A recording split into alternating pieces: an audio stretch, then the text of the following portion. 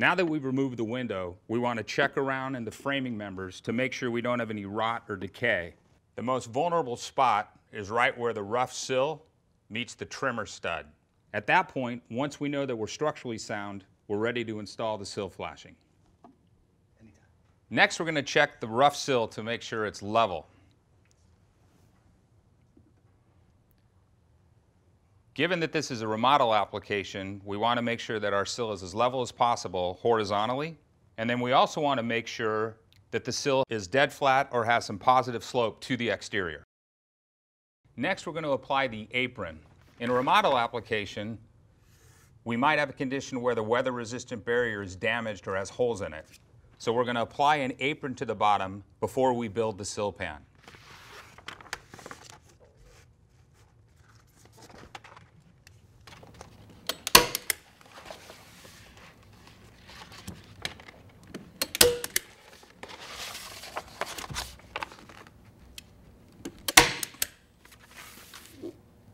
The apron should be a mechanically fastened piece of flashing, not an adhesive backed. The reason for that is we're going to want to lift the apron up possibly later to put either the existing or a new weather-resistant barrier underneath it so that everything sheds water in weatherboard fashion.